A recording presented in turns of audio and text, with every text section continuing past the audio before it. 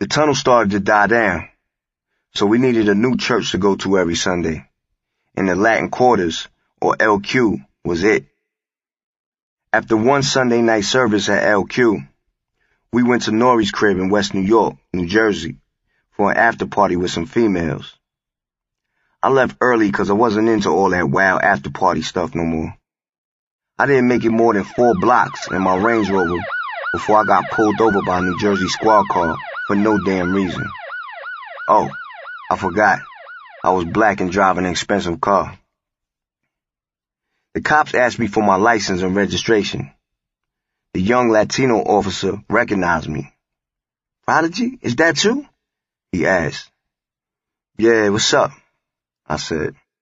"What's the problem? Did I do something wrong?" "No problem. We saw the Georgia plates and wanted to check everything out," the officer said. I'd recently bought a Range from a kid, Loke, in Atlanta, who was connected to a tag car operation that bought cars off delivery trucks before they reached the dealership. I couldn't resist the dirt cheap price. $10,000 for a brand new black-on-black 4.6 Range. The Latino officer's partner shined a flashlight on my window stickers and VIN number tag. "Don't worry, we just want to check your VIN number on your engine to make sure it matches the one on your windshield, because the windshield tag is falling off," he explained. Damn. I had taken the Range to the car wash earlier that day, and while cleaning my windshield and dashboard, they'd knocked my tag loose. "Pop your hood open and then we'll get you out of here." This was about to get bad. An all-black plastic 9mm with a rubber grip and laser sight was in the engine next to the battery. 2 minutes later, the white cop said the code for gun to the Latino. "Step out the vehicle, please," the Latino cop said. "Turn around with your hands behind your back.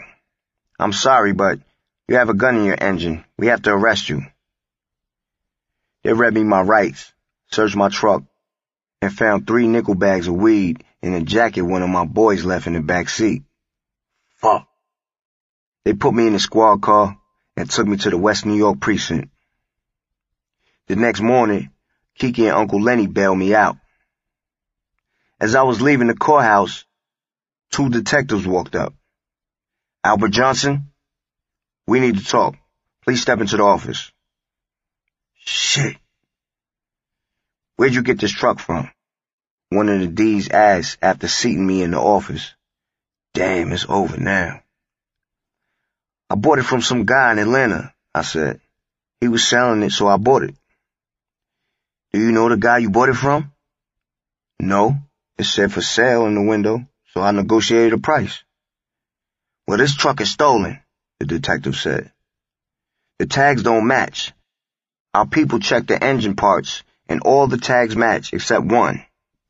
This is the best tag job we've seen. You know you bought a tag car, right? Don't lie, we already know."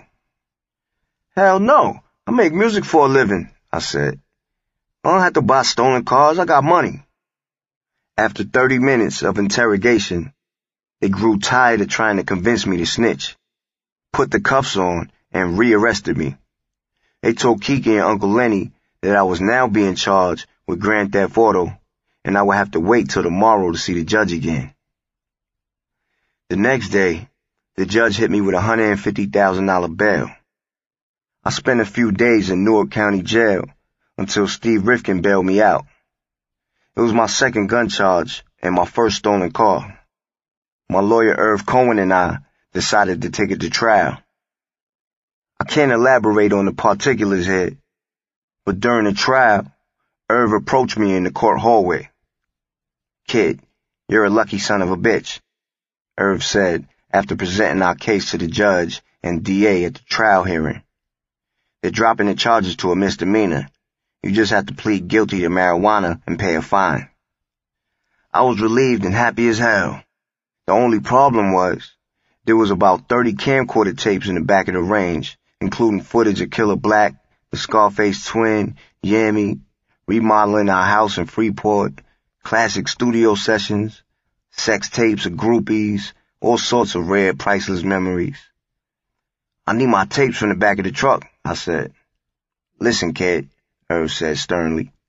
Whatever's in that truck, forget about it. Walk away. It hurt my heart that I lost all that footage. I gave E Moneybags $2,500 for a beat he produced for the Murder Music soundtrack, which he put toward a Silver Navigator. Soundtrack studios was becoming too expensive, so I made a deal with our engineer Steve Solar and the owner of a cheaper studio in Long Island called Music Palace. I started spending the night at Music Palace because I was working too late to drive upstate to Pomona every night. Green Eyes, Mike DeLorean, E Moneybags, and his homeboy Majesty would swing through. I bounced over to Queensbridge the following day for the YBE video shoot with BG from Cash Money. The owner of New York Furs, Irvin, lent me 15 of his best fur coats, chinchillas, minks, and mink hoodies. He looked out for me with the furs because I paid him to make 10 Buttersoft, Infamous Records leather jackets with leather bandanas to match with some of the money Ron Artest invested into the company. Although I didn't request it, Loud Records hired a jeweler to come to the set with a bunch of jewelry for me to wear, even though I had my own. Baby, Juvenile, BG, and a bunch of their boys showed up while a video director, Little X, was setting up shots. BG pulled me to the side and asked if I can get my hands on some diesel, which is heroin. So I sent drawers to buy 2 bundles of dope. BG took the bundles straight to the bathroom. It was the first time a New York rapper did a song and video with Cash Money.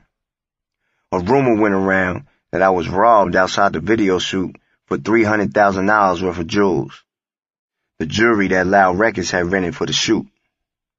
The story even made the newspapers. I won't elaborate for legal reasons, but can you believe that the jewelry company thought that I had something to do with the situation? I wonder what would make them think that. A week after the video shoot, Green Eyes had a birthday party at a sports bar on the corner of Liberty Avenue next to the Van Wyck Expressway in Jamaica, Queens. I bumped into Bags. He told me that he had drama with some dudes who might show up at the party. He pulled a mini .45 caliber out of his pocket. I'm gonna lay a nigga down tonight if I see one of them, he said. I had my 9 milli on me, so if it was gonna be something, then somebody would definitely get laid down and out. The day after Green Eye's birthday party, I contacted a hot producer named Seven to get beats for Bars and Hooks and myself. Seven had well-known hits with Ja Rule and Ashanti. He told me to meet him at the Crack House, a studio owned by Irv Gotti and Ja Rule. When I arrived, I saw Irv Gotti and a couple of his Murder Inc. artists, Cadillac Ty and Black Child. I knew Irv Gotti from seeing him at industry functions, but we were never cool. But I knew his R&B singer Ashanti and her mother Tina very well from my grandmother's dance school. When Ashanti was 16 or 17, her mother gave me a copy of Ashanti's demo and wanted me to sign her. She sounded amazing, but I wasn't mentally ready to do the label thing. A couple of years later, Irv Gotti and Ja Rule signed her and blew her up. Irv brought me into the studio, where Seven played me some beats. I got a call from E Money Bags, so I went into the hallway to talk to him. When I told Bags that I was at Irv's studio, he said, "Tell that nigga Irv that E Money Bags said what up. He know me." I told Irv, and his face instantly changed, like he was nervous all of a sudden. What's that about? I wondered. I made a copy of one of Seven's beats and bounced back to the Music Palace studio to meet Bars and Hooks, Green Eyes, and Steve Solar. Late that night, Green Eyes said he needed to talk. He complimented me on Infamous Records and told me to stop hanging out with Bags. He didn't tell me why or by who. He just said to stay away because Bags was about to be hit. Bags was hype about getting his Navigator. "Come with me to the dealership in Long Island," he said at the studio one afternoon, just after Green Eyes told me to stop hanging with him. "They're giving out good deals for luxury cars." We hopped on the Long Island Expressway and headed to Champion Motors. On the way, Bags broke down the whole story about the connection between Irv Gotti, Ja Rule, and Supreme. Bags told me Irv was a neighborhood DJ at park jams and block parties back in the day, and Irv and Ja were just two studio gangsters. Irv Gotti and Ja Rule, they were the herbs in the hood, and now Supreme's got them under his wing, Bags said.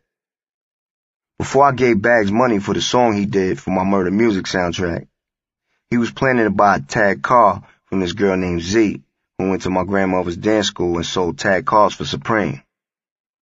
Capone from QB bought a white buggy-out Benz from her a few months prior. Bags gave Z $1,000 for a down payment, but when he got the $2,500 from me, he decided he wanted his money back to get a legit car, a Navigator, instead. "You gotta take that up with Preem," Z told him, "because he told me not to give you anything back." Supreme brushed Bags off like he was a punk. Bags was a member of a Jamaica Queens gang in the late 80s called the Young Guns that had a big brawl with another gang from Jamaica, the Lost Boys, at Sunrise Multiplex. Somebody was shot in the eye and killed inside the theater. Bags was the shooter. He's the reason why that movie theater has metal detectors to this day. Bags told me he was coming out of the Coliseum on Jamaica Avenue one day and saw Preem parked in a Land Rover with a dude named Black Just, another well-known member of the Supreme team, in the Rover's passenger seat. Bags proceeded to shoot up the Rover with bullets, learning later that he missed Preem and shot Black Just in the upper inner thigh. Instead of driving Just to the hospital, Preem drove him 10 minutes away to the hood and told somebody else to take him 10 minutes back so the D's wouldn't question him. Black Just bled to death, but if Preem would have dropped him off at Mary Immaculate Hospital right around the block from the shooting, Just might have lived. 50 Cent felt the same way about Irv and Ja, Bags said, and he didn't get along with Preem either. So when 50 first came on the rap scene with songs dissing Irv and Ja, Preem put a hit on 50, and that's why 50 got shot up. Bags knew that Preem put a hit on him too for killing Black Just, but he said he was going to kill Preem first. Now I understand what Green Eyes was telling me and why Irv Gotti looked like he seen a ghost when I told him I was on the phone with Bags, and why Ja Rule was acting tough on that Limp Bizkit tour. I was thinking as Bags spoke. He figured he had Preem to protect him. E-Money Bags went on to tell me how he was connected with Tupac. Bags' homeboy Majesty and Majesty's brother Big Stretch were blood cousins with Young Noble from Tupac's group The Outlaws, so they all hung out on a regular basis in the early 90s. Tupac was so tight with Big Stretch that he'd given him appearances in two of his movies, Above the Rim and Bullet. While he was in New York shooting Above the Rim, Tupac had also befriended some dudes from Brooklyn, Jamaican Jackson and Johnny Lynchman, as well as a few other Brooklynites like Biggie Smalls, Little Sean, and the whole Bad Boy clique. Bags explained that shortly after the filming of Above the Rim was complete, Tupac, Jamaican Jackson, and some others went to hang out at a nightclub where they found groupies to bring back to Pac's hotel. One of the females called the cops, claiming that Tupac and his friends raped her, and the judge sentenced him to 1.5 years in prison.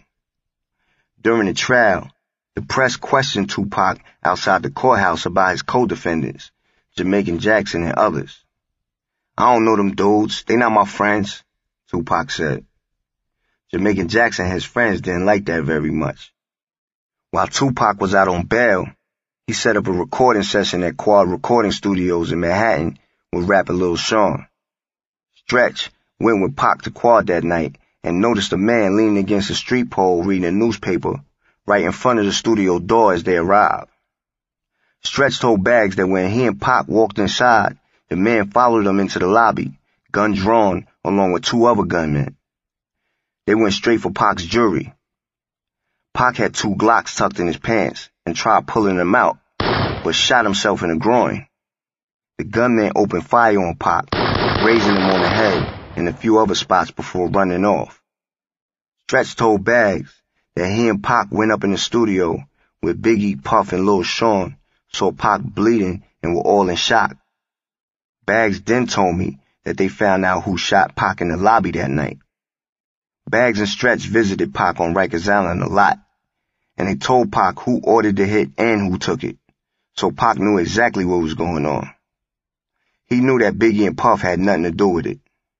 But when E-Money, Bags, and Stretch explained what happened, Pac told him that he planned to use the situation to sell a lot of records. Bags explained who was behind it, but Pac said he just wanted to start controversy, and he planned to use Biggie and Puff and turn his gunshot wounds into a marketing and promotion scheme. Wow. As Bags finished the Pac saga, we pulled into the dealership. Bags ordered a silver Navigator with gray leather interior, TV, and a Sony PlayStation. In his Navigator the next day, Bags passed me his pager and told me to look at the message. It was from Ja Rule's label mate, Cadillac Ty. "They're over here right now. Come get 'em."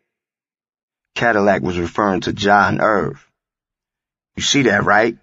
Bags turned to me and said, "They own man lined them up for me. We just robbed them niggas for their chains." The year 2000 zoomed by. I turned around and it was 2001.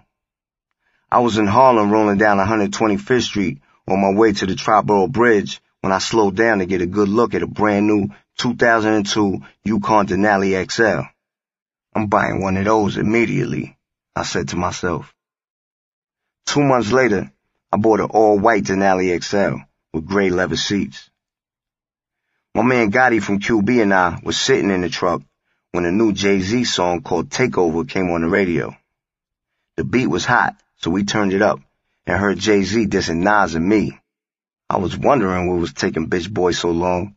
I thought, let the games begin. The radio station Hot 97 was promoting its annual Summer Jam concert at Nassau Coliseum. Mobb Deep wasn't performing, so we paid it no mind. The June day of Summer Jam, Havoc was in the basement in Freeport making beats while the rest of the crew was in the living room playing 007 on PlayStation in two-player mode.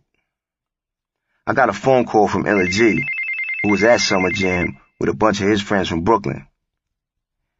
"Yo, P, this bitch-ass nigga just tried to play you during his show," G said. "What you mean?" I asked.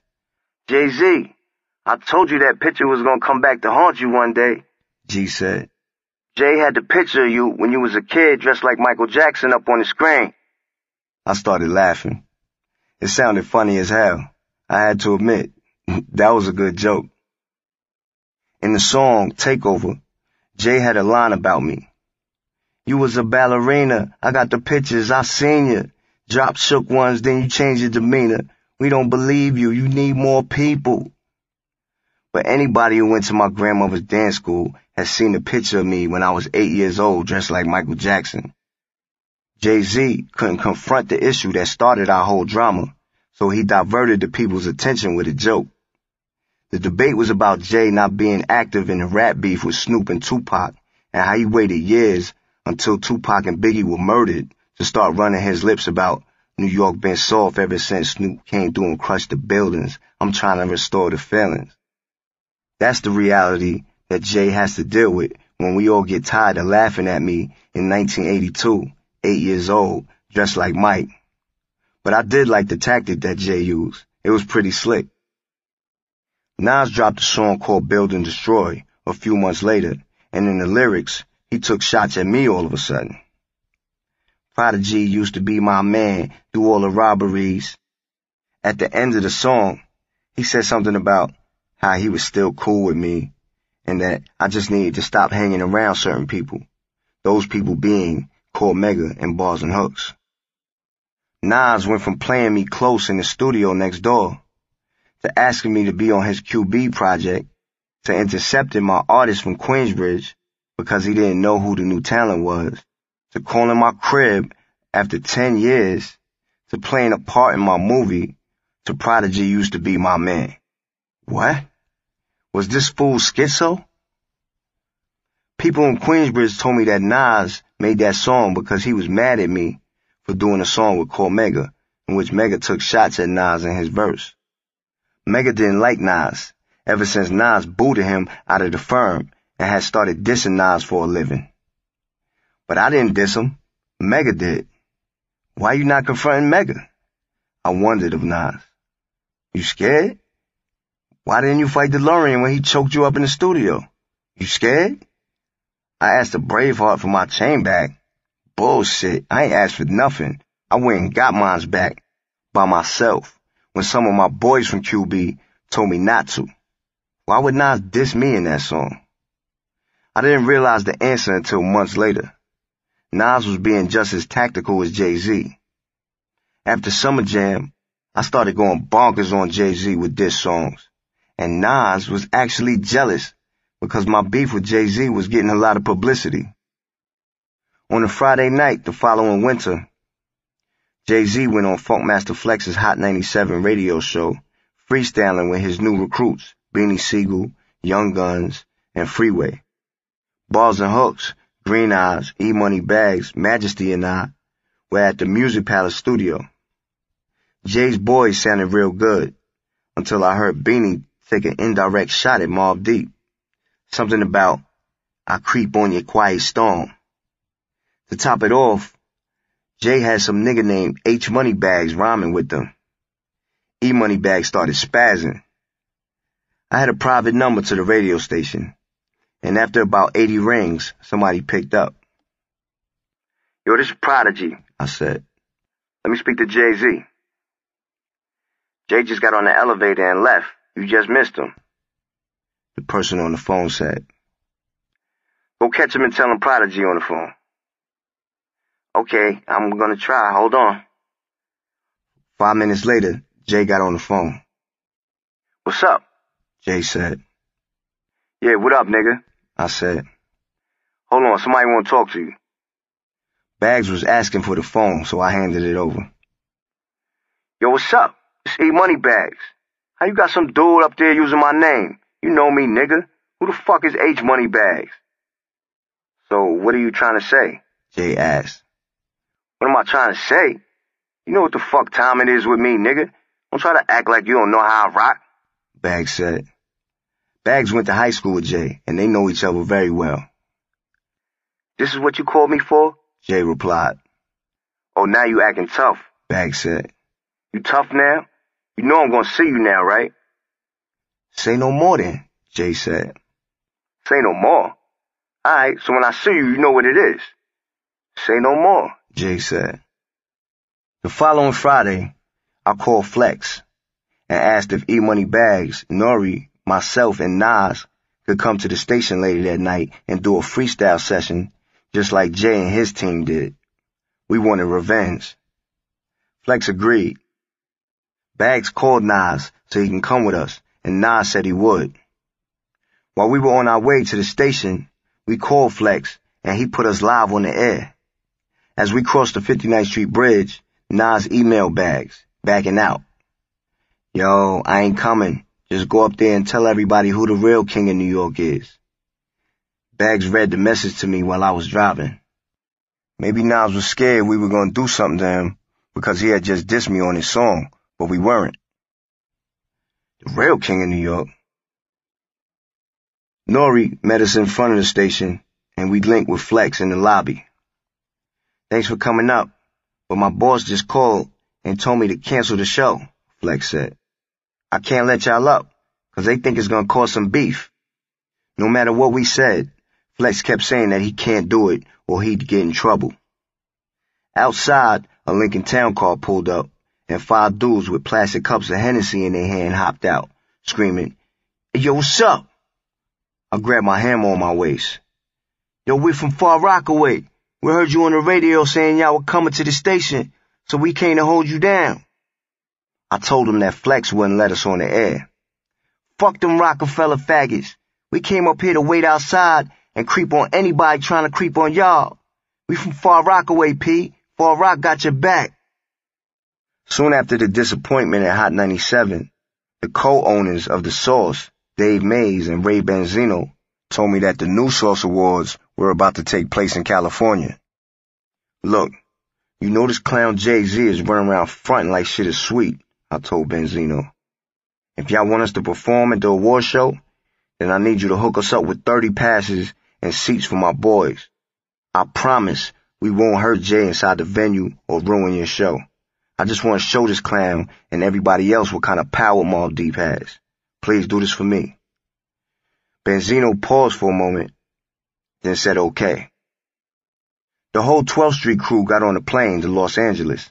Havoc, Twin, Nitty, Godfather, Gotti, Free High, Little Lord, YG, Kiko, Derek from the Bronx, Mike DeLorean, Mr. Bars, Green Eyes, Larry the movie director, Fly, Prince God, me, and like 14 others. It was the first time on a plane for a lot of them. We stayed at a hotel across the street from the House of Blues on Sunset Boulevard. While we were stopped at a red light on our way back to the hotel from dinner, I looked over at a payphone on the sidewalk to my right and couldn't believe my eyes. It was our homeboy Draws from Queensbridge. What the hell was Draws doing in California on a random payphone? I rolled down the van window and yelled, "Draws, get your ass in the van." "Yo, Thud, I came out here with Thun and them dudes left me stranded."